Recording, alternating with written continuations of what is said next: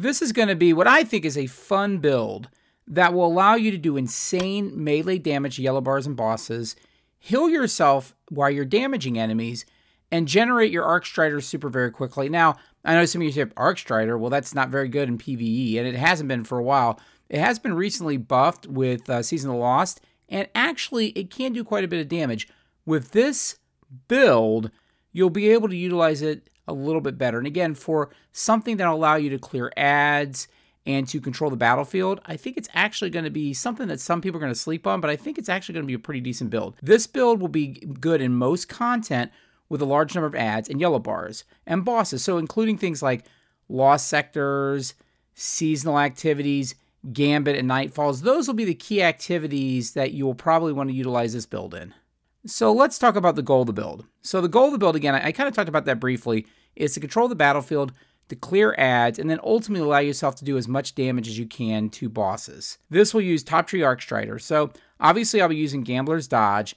That allows you to get your charge melee back every time you dodge near an enemy, right? And that will come in really handy in this. You also get combination flow. So combination flow is if you kill an enemy with your charge melee to do an increased damage to enemies plus health regeneration. You can stack this up to 3 times and it goes on top of each other. So the key thing with this is that since you'll be dodging all the time, you'll be getting your melee back. And if you have a lot of red bars, and even as you stack this up, even some larger, tankier, mid-range ads, you'll be able to continuously get this back. And then again, you'll stack it up. Combat flow, melee kills recharge your dodge ability. So not only do you actually get your dodge ability back quicker, and then when you dodge again, you can get your charge melee back. And then deadly reach. Dodging increases your melee range. So again, similar to things that I've done on some Titan builds, this will allow you to reach out and touch someone even easier. So on top of that, then I'm going to add Liar's Handshake. Now, if you haven't used this before, obviously if you had, you know what the perk is here, but I will go over it for those of you that haven't. Cross counter. Using your arc melee ability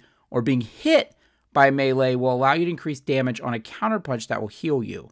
So where this is going to be key in a lot of PvE content is, first off, when you're getting your charge melee, that should allow you for the most part, especially as you're getting stacks of combination flow, that should allow you to very quickly be able to kill ads. But if you come up to something that's a little bit beefier, when you hit it, you're going to get some healing back, okay? But then the other thing that you're going to get is you're going to get increased damage. And I'll go over the numbers, and it's actually kind of insane, the amount of damage that you can get with this. I was kind of surprised myself. So let's talk about mods. So first off in the helmet, similar to my stasis build, I'm going to use Hands on Twice, which again is very cheap this season. You can still use it in other seasons, but this season it's really cheap, so it's easy to put in the builds. This will allow you, when you do melee kills, to start to get your super back quicker. Also, melee wellmaker. Wells, you get arc wells from melee kills. So again, those wells are going to be things that you use later on in the build. On my arms, I use Well of Ions. If I pick up an arc well, it increases my melee damage by 30%. On my chest, I pick Font of Might. After picking up wells that match your energy, you do increased damage to weapons of that energy type, which is, again, a 30% buff. That's against weapons, though, not melee. Font of Wisdom on my legs. That gets increased super generation for 30 seconds after you pick up a well. So this is basically going up to like 100 intellect and basically generating your super quicker. And then finally, on my class item, I do Well of Potency. This grants me super energy every time I pick up a well. So this isn't something where it happens over a period of time. I get an incremental piece. So you could see how all of these kind of come together to, obviously you're getting your melee back, but you're also generating your super a little quickly. And you'll be getting those wells very frequently because you're not waiting on weapon kills or grenades. You're basically, as you're dodging, getting no melees, you're constantly getting wells. I mean, you pretty much can't avoid picking them up. So they're going to build on top of each other very, very quickly. For weapons, I didn't really care about weapons because it's a very melee-focused build. Obviously, if you want to take advantage of Font of Might, you could use arc things. You could use Trinity Ghoul, which would go nice with Nightfalls.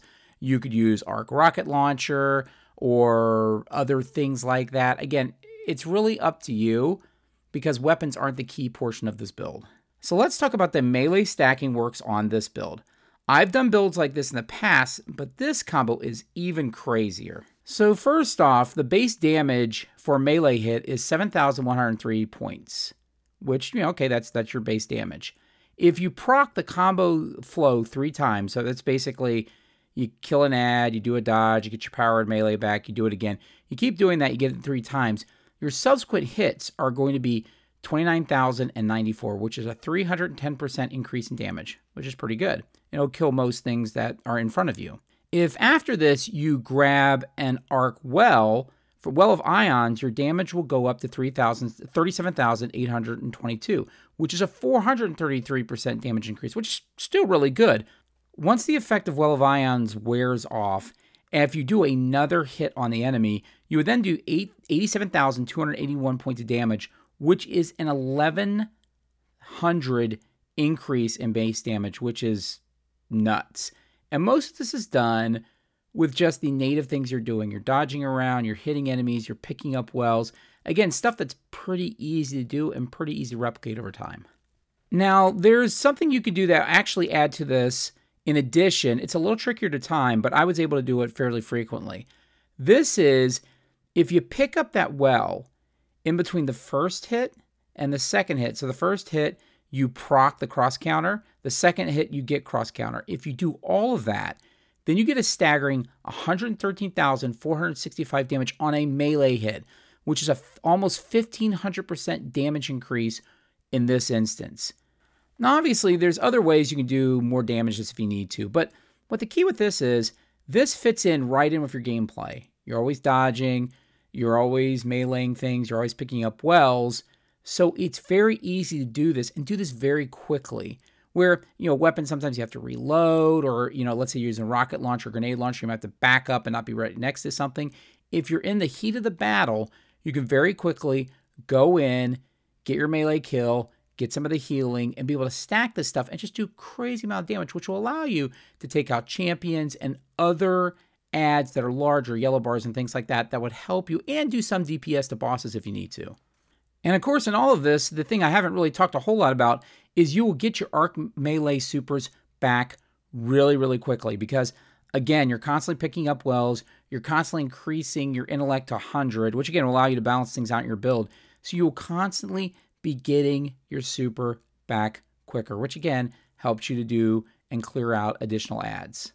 So now let's talk about how this all goes together. So obviously with cross counter and combination flow, your melee can heal you, which will allow you to stay close to your enemies, which is a key thing you'll need if you want to stay alive when doing this up close and personal. Well, this build, similar to my Stasis melee build, utilize your dodging ability in melee to drop wells, but also stack up damage on your enemies to allow you to constantly kill targets and get through any PvE content.